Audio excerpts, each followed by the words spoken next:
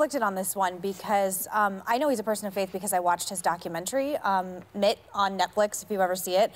And what struck me in that documentary was he was obsessed with not being a loser after he lost in 2012. In fact, he said he didn't want to be, quote, branded a loser for life. And then he met with President Trump, I think as y'all remember, at Jean George and had frog legs. He was angling to get a Secretary of State cabinet position. He ultimately was not given it. So now I don't think, I like when anyone bucks a party. I will always respect it, and I think it took big cojones to do that yesterday.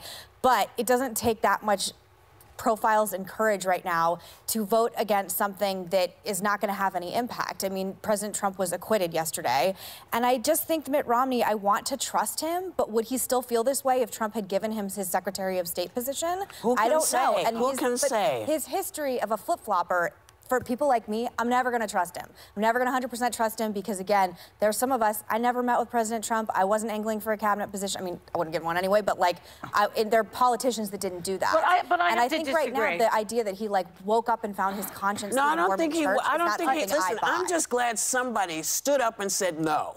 But that's finally. And I don't. But what he wants, like, but that's what he wants. But that's okay. You know what? I have this. I'm going to give faith in him like I gave to your dad. I'm giving faith. With all due respect, Mitt Romney's nothing like my dad.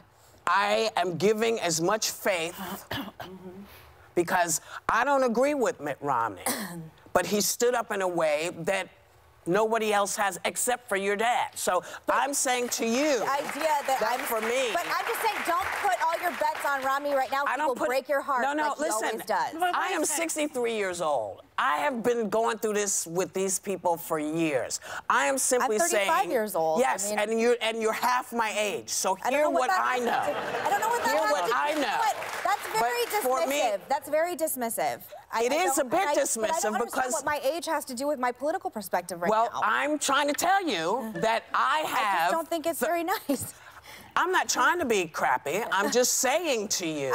You know what? I knew when I came on here and didn't like Romney, I knew it was Can I just say one thing about let me finish this. No. This has nothing to do personally with you. This has to do with the fact that when you say to me, don't put all your eggs in the basket, that's dismissive to me. But I know that's not how you meant it. You hate him half the time. You hate him. Wait a minute. I'm sorry. I've never hated anybody. Hated Mitt Romney. Yeah, but that's not me. I know we look alike. I know we look alike. We talk alike and we sing alike. You did dance with him Can I just say one thing? Yes. Number one, I never hated anybody. I hate Trump. Oh, come on. You hate Mitch McConnell more than anyone. No, he's the only.